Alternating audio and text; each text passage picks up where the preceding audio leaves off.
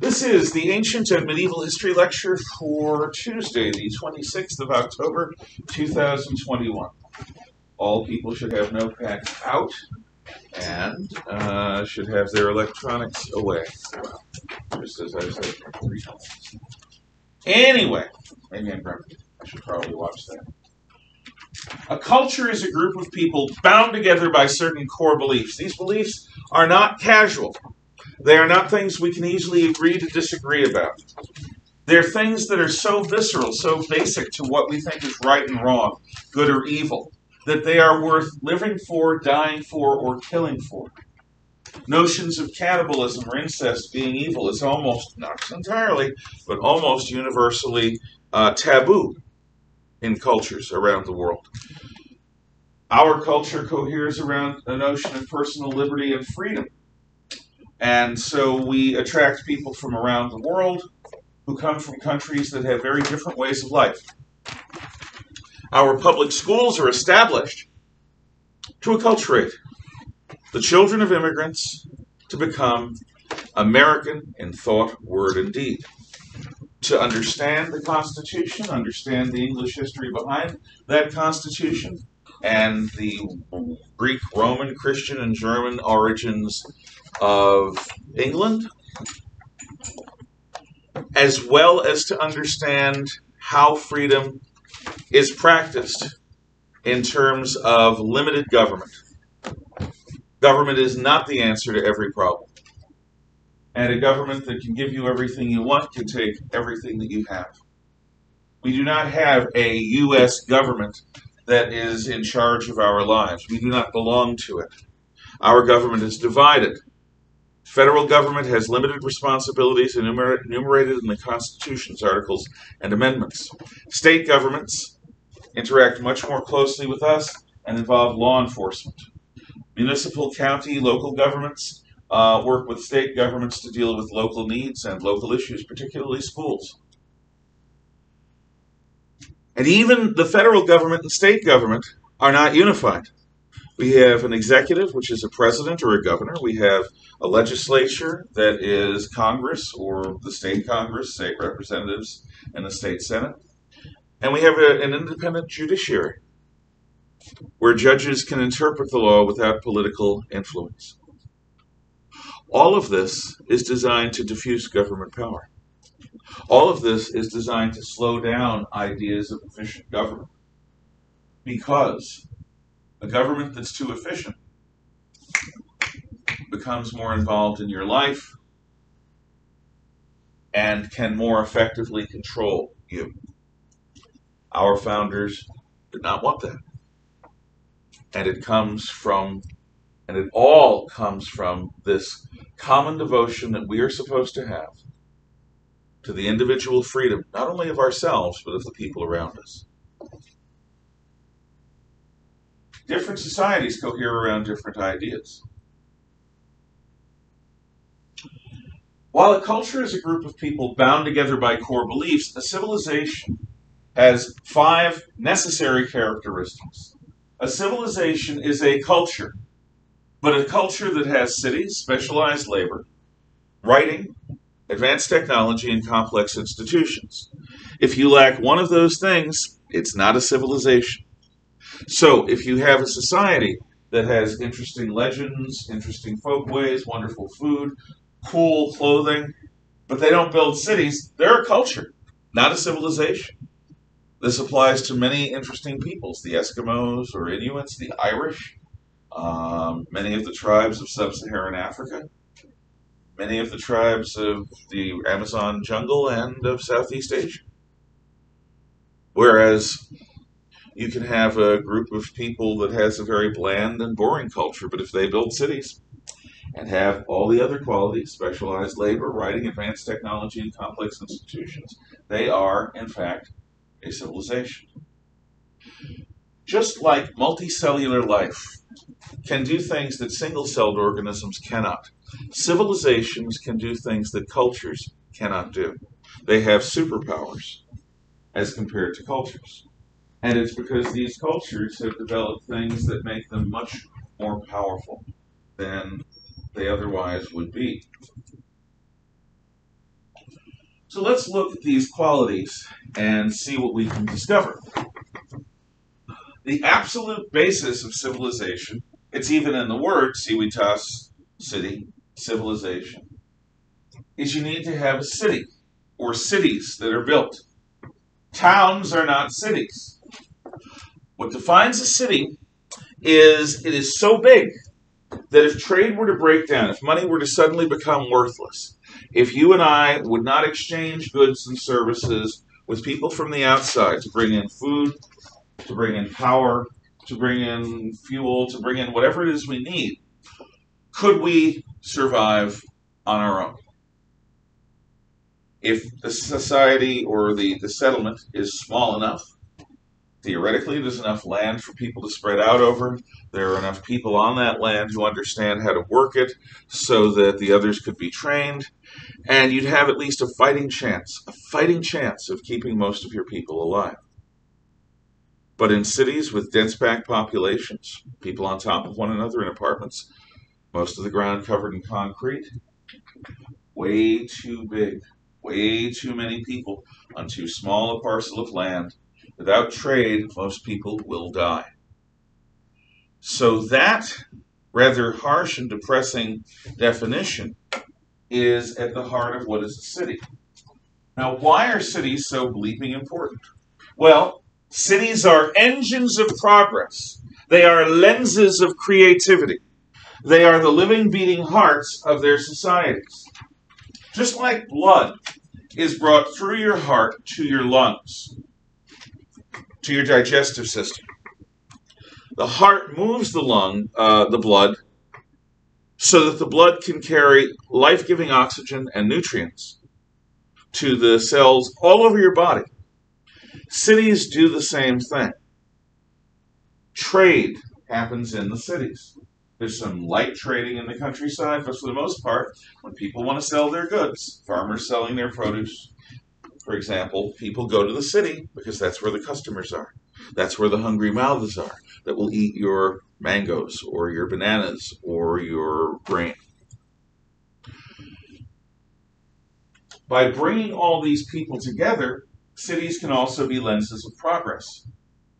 Concentrating creative people in enough tension to make their creativity pop. Popcorn is useless unless you heat it. Without heat, popcorn are just a bunch of nasty metal-like grains.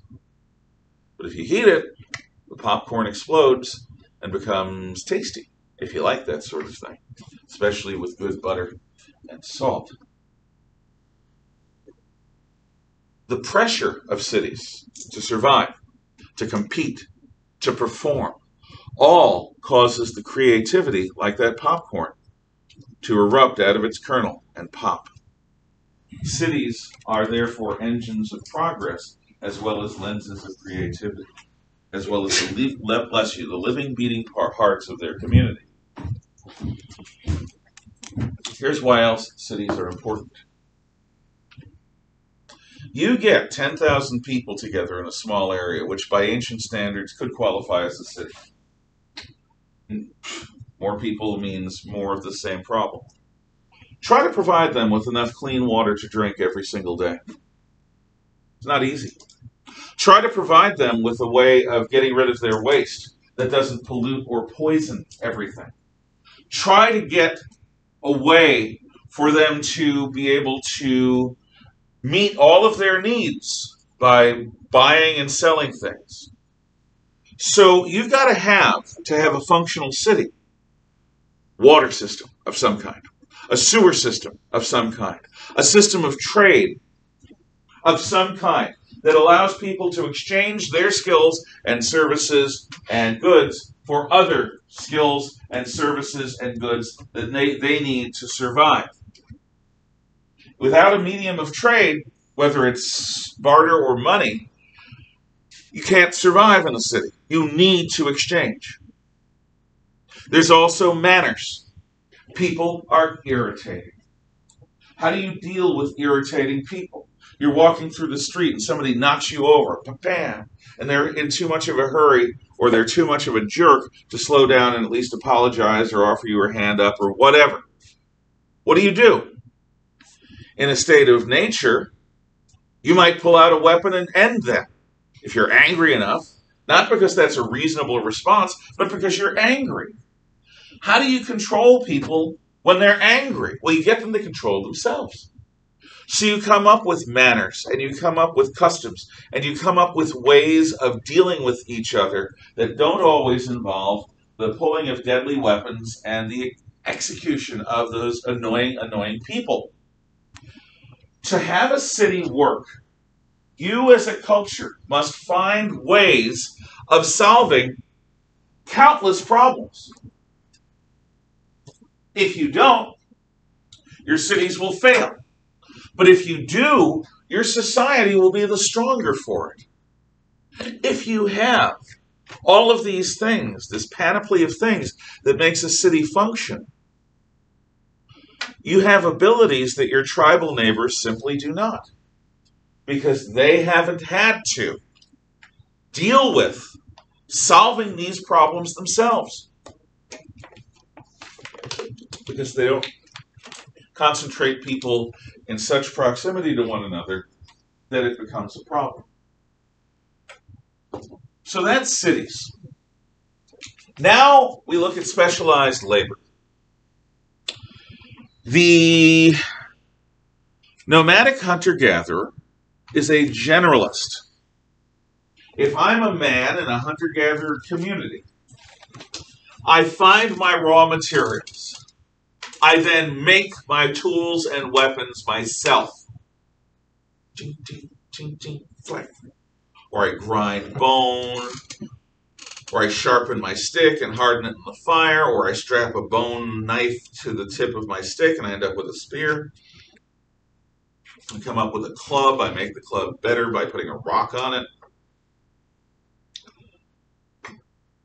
Maybe I use an atlatl, which means I have to make an atlatl, the little cuppy thing that throws the spear dart and the dart itself. To make a dart like that is not what you're going to find in nature. You've got to grind wood into almost a dowel shape with a point on it. All of these things are done by the men.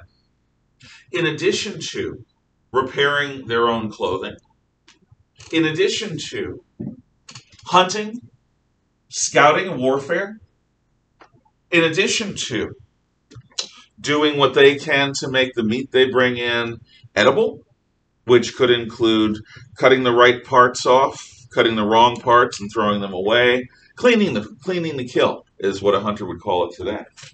Getting rid of the intestines so that the intestines don't poison the rest of the body. All of these things and more are done by every man. Now, they might help one another, but basically they are responsible for their own gear, their own stuff. Women, they may work together to strip a field of anything valuable while they gather. They may work together while they help make clothing and repair clothing and help with tool making and all the rest. But they have to do everything. A woman has to be able to cook, to clean, to gather. A woman has to be able to also help make tools and use them to make things, including clothing. A woman has to be able to make the food that she and other women gather palatable for eating. That's good. And healing.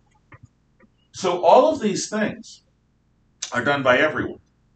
You are a jack of all trades, but a master of none. Now, specialized labor. See, generalist is another way of saying jack of all trades. Today, there are people who work in factories. A few in the United States, more outside of the United States. Used to be a lot of people in the U.S. worked in a factory. What's the advantage of being a meat puppet in an assembly line? Is there an advantage?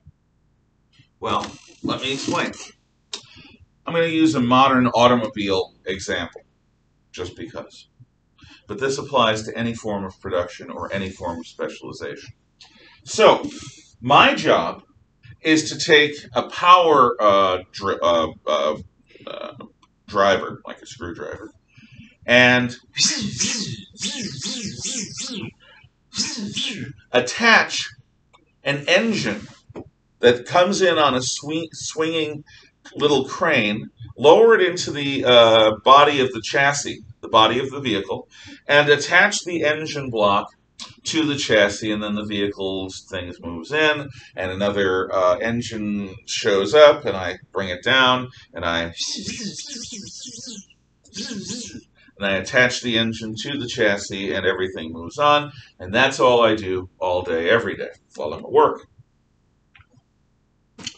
Sounds dull. Might be. But here's the advantage.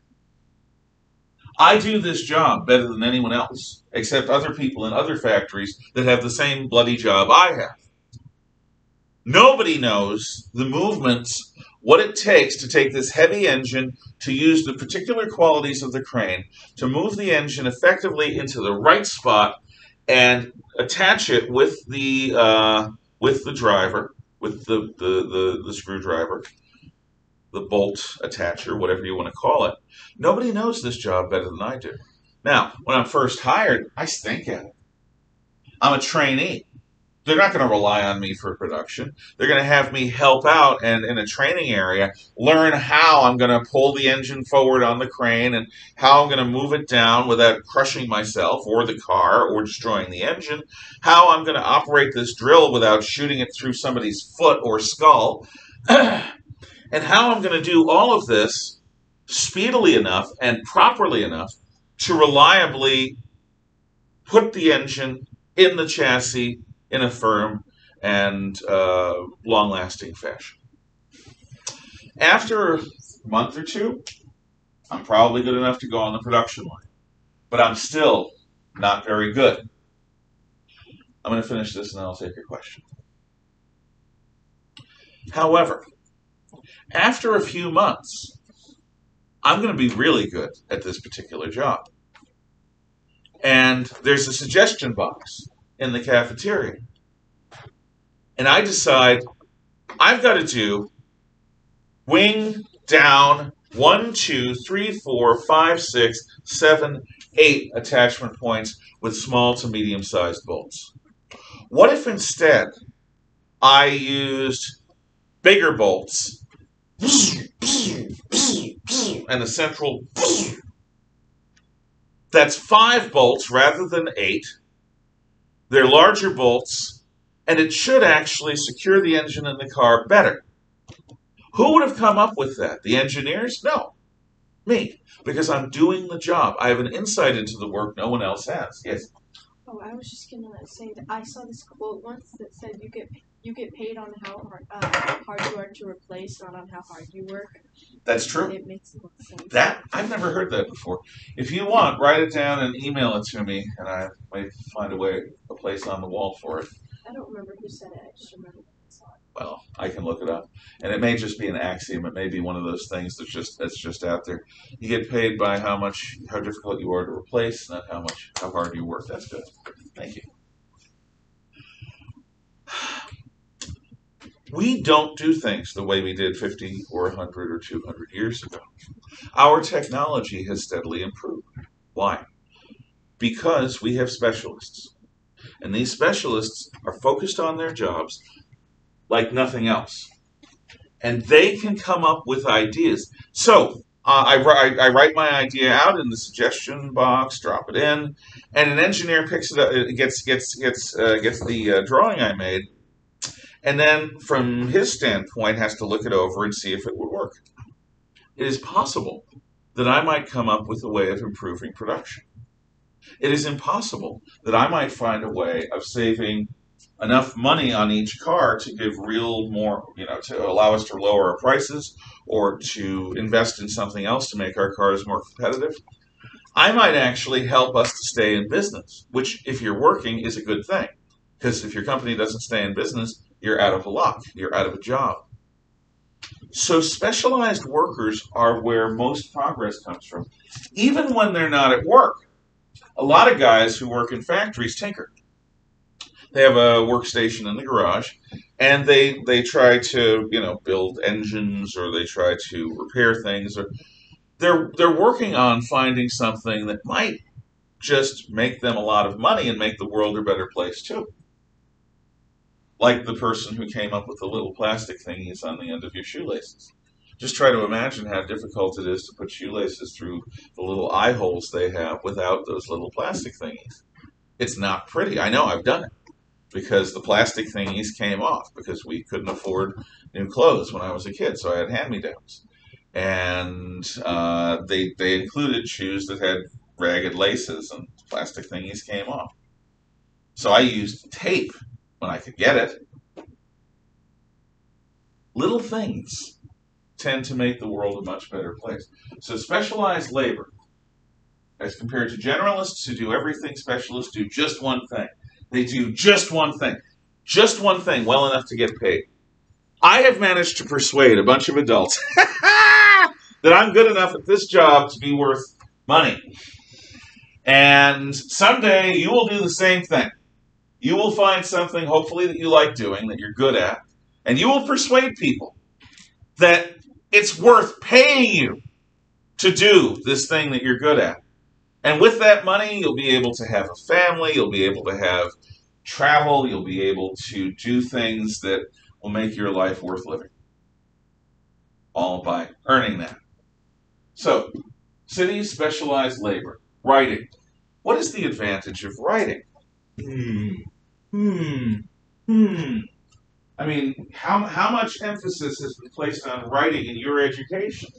How many years have they spent, they being teachers like me, who tell you that you should have good penmanship, and that you should understand grammar, and that you should have a good vocabulary, and that you should be able to write well and speak well so that you don't look like a doofus when you're trying to do something out in the world.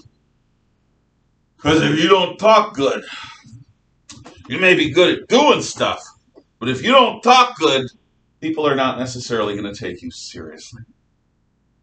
Your ability to express yourself, your ability to be effective at persuading people, your ability to hold your own against people who understand that your life could be done better if you just listen to them.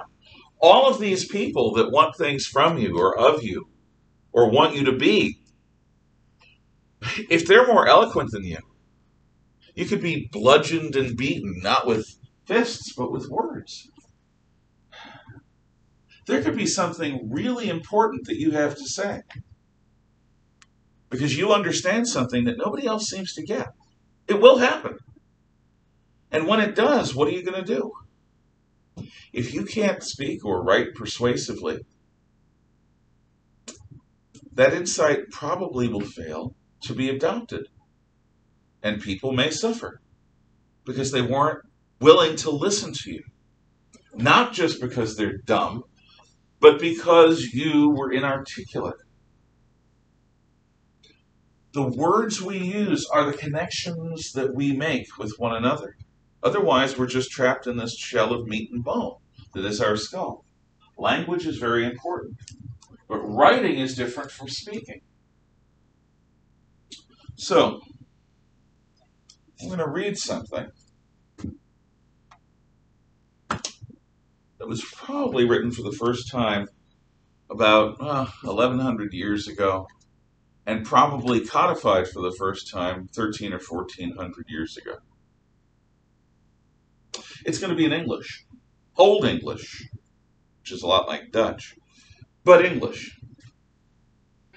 Davis on morgen, mine gefrage, im var gifhelde, gut rink mening, ferdun folk tögen, feron und nien, geunt vic vegas, funsor skeven, lapis lastas.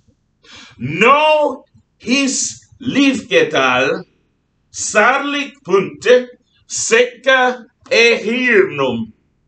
Parapie tir lesas, trodes que volda. Hur he venge mulda, on venge panson. Nita of firkumen on nirga mer, ferge un gefildeme, fer lastas ber.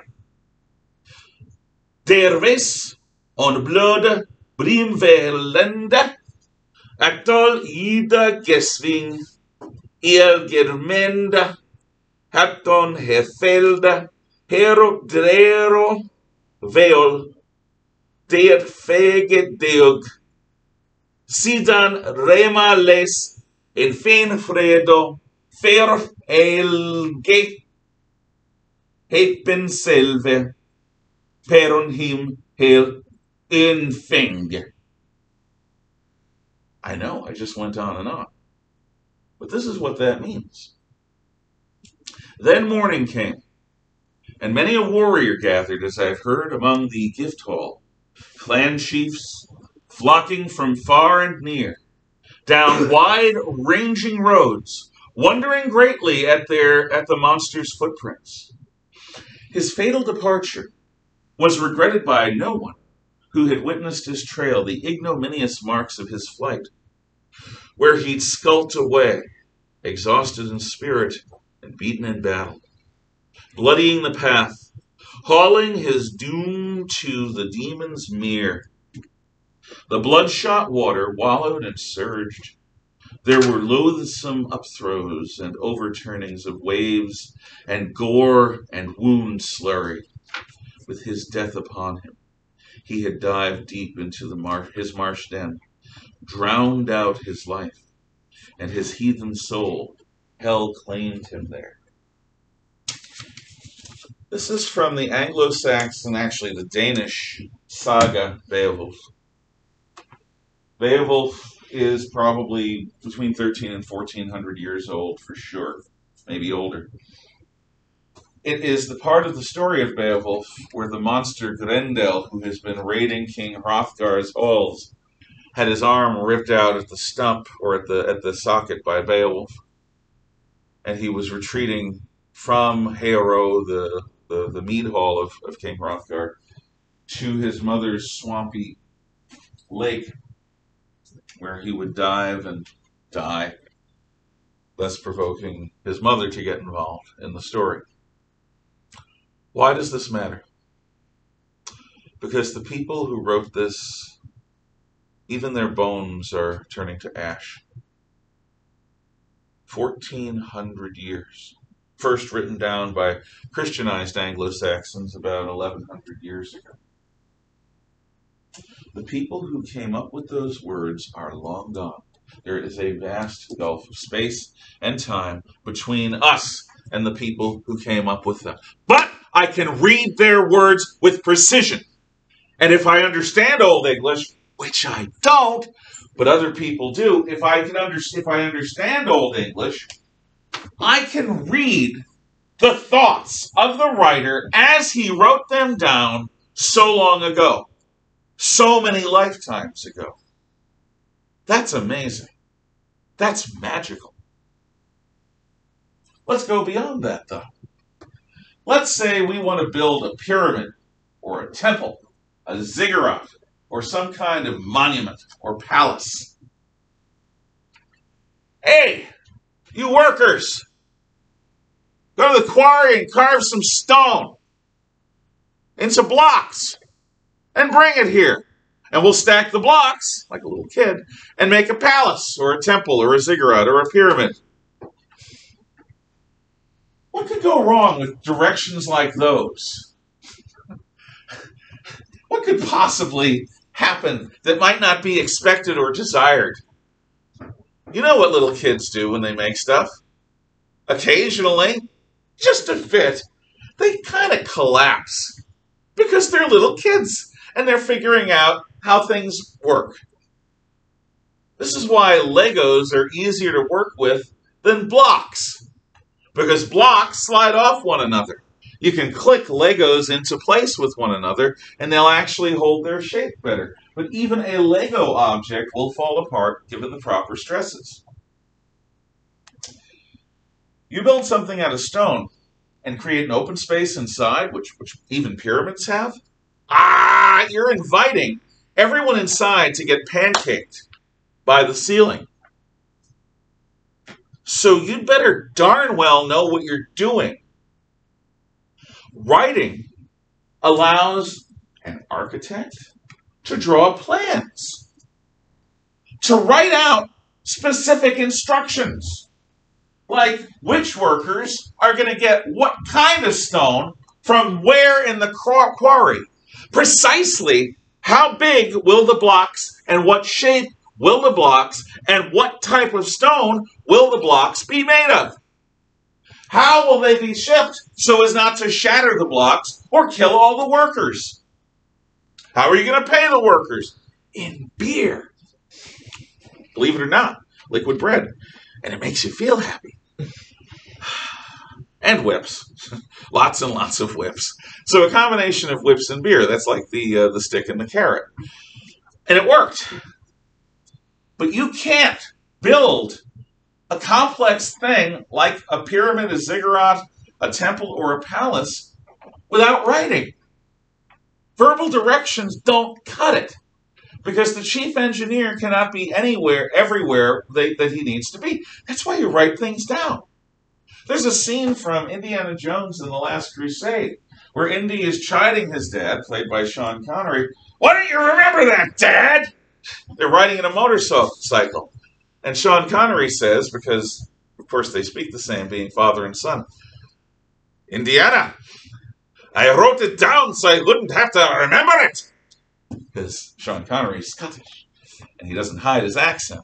He has that accent. I'll say that again. I wrote it down so I wouldn't have to remember it.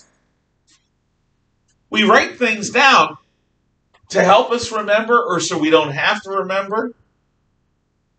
My wife, who's a very good cook, my wife still takes out a recipe from time to time, even for things that she's been making the same way for decades, because she wants to make sure she doesn't forget something. So writing things down allows us to engage in complex planning. But that's not all. We can also use it to educate you. Yep, we can use it to help teach you things, like the classic literature of our race or of our culture. What it really does is allows for precise communication over vast gulfs of space and time. Let's say for a moment that I'm the President of the United States, and the Chinese chairman is making trouble over in Asia. Now, I want to convey to Chairman Xi that I am not going to let him invade Taiwan. And if he tries, I'm going to use American military force to stop him. But I don't want a war if I can help it. So I want to convey a precise message in a nuanced fashion that will allow Xi to save face, because that's important in that part of the world, that will allow Xi to get something for being good and not invading his neighboring country of Taiwan. I'm going to write my message down, and I'm going to have it read by my own people in the State Department and the Pentagon, which is the diplomats and the military. And I'm going to run it by some people I trust. And only when they help me work out the wrinkles am I going to send this precise message halfway around the world to the leaders of the People's Republic of China. And even then, my ambassador, who speaks not only English, but Chinese, Mandarin Chinese, is going to then have to translate this nuanced message into Chinese. Now, maybe our people did that, but he's going to have to make sure. And then, to convey the exact meaning I wanted to convey, rather than to provoke a needless war or to just let him know that I'm just saying this, but he can go ahead and invade because we're not going to really do anything. I want to make sure that those mistakes don't happen. I want to make sure he understands precisely what my meaning is. So I write it down. And I also take an interest in the translation of it, because I want to make sure that the precise message is conveyed over time and space. So writing allows for complex plans, and it allows for precise communication, like those words, over a vast gulf of time, or my message to the president, the chairman of China, over a vast gulf of space. Oddly enough, in the interstellar spacecraft Voyagers 1 and 2, which we've sent out, we launched them in, I think, 77. These two probes, which gave us the first picture of Jupiter's rings, and they were very important for understanding the planets, they're now in interstellar space, and each of them carries a gold plaque. And on that plaque is a location map of the sun compared to a bunch of local pulsar stars, assuming that that may be the way somebody navigates. And there's a line drawing of a man and a woman, naked, because they want to demonstrate our species. And there's a record with a needle, black vinyl record. I think it actually also may be made of gold because it's preserved. And if somebody activates the record, it has greetings from the people of the world in like 24 different languages. It starts out with greetings in English from the guy Kurt Waldheim, who was the Secretary General of the United Nations. So even if at some point some alien species or our distant future selves finds one of these probes, we've written things down with symbols that are designed to help whoever finds it understand. Even there, we're trying to write things down. So, city specialized labor writing. Advanced technology! Advanced technology reshapes and redefines lifestyle. If you've got baths and sewers and fresh water, you can be clean. If you don't, the best you're probably going to be able to do is bring water into the city and then let people take sponge baths. They're not going to be as clean. And let people do what they did after Rome and before Rome, which is use chamber pots for their waste. And when the chamber pot was full, or the maid or the housewife was ready, she'd take this sloshing, hopefully capped thing and bring it over to the second floor window if you have one, open up the shutters, and she might, if she's feeling nice that day, go, "Look out below, slosh!" If not, she'll just take it out the front door and slosh, or she'll just let it fly. And this is why men walk outbound of women. You're on a sidewalk, you're on a date. There's a guy, there's a gal, there's the wall. The gentleman is always on the roadside of the lady, regardless of which side of the street. Here's why. First off, if there's a threat, it's probably not going to come out of the wall. Probably, we hope, it will come from the street. And remember, gentlemen, our job is to protect. So if somebody's going to be put between the lady and harm, it's going to be us. So we're already between them, number one. Number two, look out below, slosh. It's not going to go straight down, but if it's going to hit anyone, it's not going to hit the lady. It's going to hit us, guys. You wonder why men wear hats? Well, that's one reason. It's not the only reason. It's not even the most important reason. But trust me, when an entire slosh droplet of Dreck, that is German for solid human waste, is flying towards your head, it's nice to have a hat with a big wide brim. That was the sewage treatment plan for medieval cities. Throw the waste in the street and let the rain wash it away.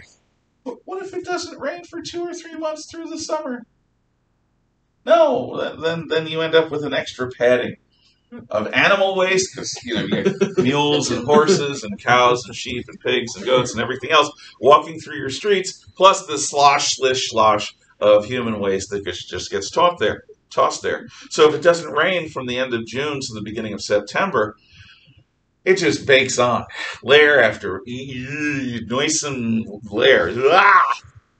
And then it would rain, and hopefully it takes most of it away. Hopefully, but away, layer down into the. I don't know. It was not pretty. So you develop the technology of sewers, and it makes such a difference. What about this technology? Walls. Now, you might not think a wall is very important, but if you live in a world filled with roving armed barbarians, a wall can be kind of helpful. Because inside the city, you've got all your wealth, and you've got your family, you've got your women, your children, and between you and the hairy, scary barbarians who just love drinking and killing for fun, there's this wall. And you can climb up on it and throw things down on them like rocks or boiling oil. You can shoot at them with bows and throw spears down on them. And you got the high ground. You do. So the wall is actually a very important invention. Now, hopefully your wall isn't really tall and really thin, so all the enemy has to do is walk up and go, beesh. That's the sound you make when you knock a thin wall over. Beesh. No, hopefully your wall is nice and strong and thick and heavy enough to handle some punishment. Even then, you're going to have problems because they'll try to climb over the wall with ladders or dig under the wall with miners, and if they have gunpowder, which eventually they will, they'll put an explosive under your wall and just blow it up. Or this is what they did before explosives. They would dig a bunch of holes under a wall and have a bunch of wood struts holding up the ceiling, and then they'd spread tar throughout the tunnels, which is flammable, and they'd light it all on fire. And when the wood burned, it would cause a collapse, and the earth under the wall would collapse, and the wall would collapse. That's genius. It is. And it worked. It took a long time. And, of course, the people inside the city didn't want them to happen. So sometimes the people inside the city would dig their own holes, and you'd have subterranean combat between guys in lightless tunnels fighting over what to do. I mean, war is scary. and it has many different facets to it. So high technology is one of the things that allows people to live in these cities without dying of poison, disease, or being killed by every group of tough guys that comes along that has a bunch of weapons. Of course, if you live inside a city wall, you're going to be crowded. You're going to be right up against your neighbors in one way or another. You're going to have to live close. And there's also this. Even if you don't take into account the animal and human waste that I was just talking about, in cities you do things like make leather and glue and dye to change the color of your clothing. And all of these things stink. I mean, worse than a slaughterhouse. And you got those too. So you got the slaughterhouse where you bring your animals to get slaughtered and turned into nice meat. And that's going to smell because you've got animals without refrigeration getting sliced up into bits and their blood all over the place, and it's bad. But what's worse is the kind of smell you get when you're making dye, because you're using primitive chemistry, and or when you're making leather, or when you're making glue. Those things smell awful. I mean, horribly bad. So city air is foul, stench-filled, practically solid with all the various gunk of thousands of lives lived close together. Unwashed bodies in the summertime, glue, dye, leather making, slaughterhouse, animals in the streets, people throwing their chamber pots out the door and window. But as stinky as city air is, there's an old saying. I don't know where it comes from. It's an axiom. City air is free air. And what that means is that if you can't find a job in the countryside, or if you don't like your life in the countryside, you can go to the city. And it's the only place you won't be judged by who your father is. In the city, you're judged by what you are able to produce, by what you're able to do on the job. So if you can't fit in anywhere else in society, if you go to a city, you have a fighting chance of getting a job and living a decent life. City air is freer. So advanced technology not only reshapes and redefines lifestyle, it also multiplies the power and abilities of your society. Here's high technology, the chariot. The early horses were not big enough for an armed man to ride anywhere. Okay, they were just too small and weak. So what early warriors used to do is they'd get into a cart. The Egyptians used two-wheeled carts. The Hittites and others used four-wheeled carts. And in this cart, there'd be a driver, and there'd be a guy who fights. There are usually a bunch of javelins, which are throwing spears, or maybe a bow, or something like that. And so you're riding a cart into battle. Yeah, and you've got 2 or 4 horses. And you're going through the battlefield with a wheeled cart, killing anyone that's an enemy soldier nearby. Now, that gives you advantages that most foot soldiers lack, that you can be faster than a foot soldier. You can run your horses through an enemy shield wall. If they're not serious, you'll crush them. And you'll be able to kill people and get away before they can counterstrike. That's a good technology. Now, which is better, the two-wheeled or the four-wheeled cart? There are different opinions on that. Of course, when people develop the technology, if you want to call it that, if through animal husbandry of breeding a horse large enough to ride into battle, the chariot looks slow and clunky compared to a person on horseback. It doesn't maneuver well compared to a person on horseback. So eventually the technology of breeding better horses turns the technology of chariots obsolete. Nobody needs chariots anymore because we've got horse cavalry. We've got horse soldiers. I think, so it multiplies the powers and abilities of your society. I think that's where I'm going to leave it. We'll talk about complex institutions tomorrow. Any questions, comments, or thoughts? I will point out to the people at home that this is a class that happens first thing in the morning, and sometimes people seem a little tired when they walk in. Have a good day.